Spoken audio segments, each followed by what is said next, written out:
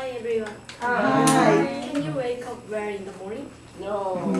Or is it common to hit snooze button for you? Yeah.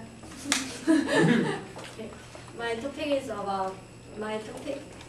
is planning for snooze.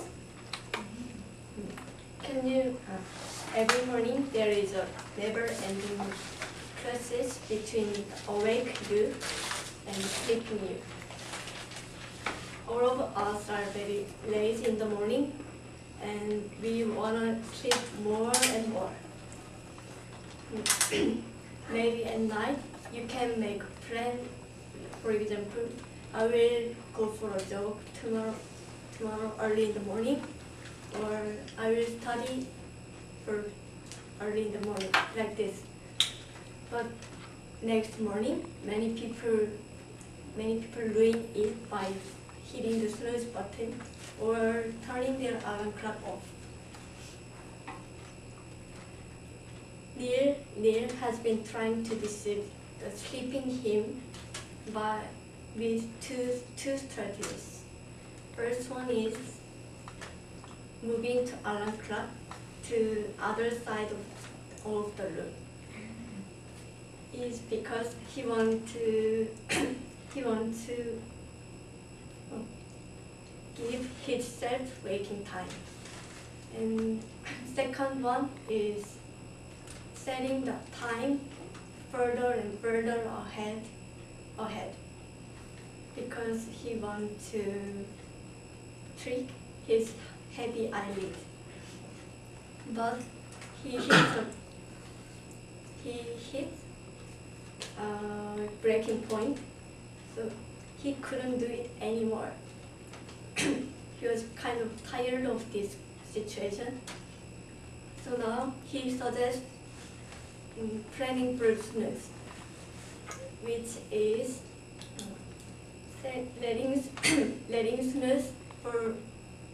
snooze become the an official part of your day. Just set the alarm clock 30 minutes earlier and then keep snoozing. Those nine extra time sometimes make you feel like an hour, or sometimes make you feel better and wake you up refreshed. So this is about his writing, and before I read it, I had thought snoozing is an impromptu action, because when I thought it's not my plan. So when I usually woke up later than I expected, because when I hit snooze button, because I thought it was not my plan. So I just set my alarm clock on time. So I usually woke up late. But after I read it, I think now it's the time to make a plan for snooze.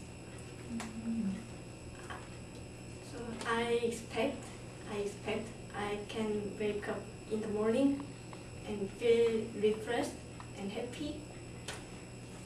And for the last, finally, this is my favorite part of this writing.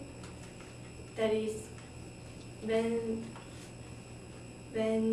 someone asks you, how did you sleep last night? You can say awesome. Thank you.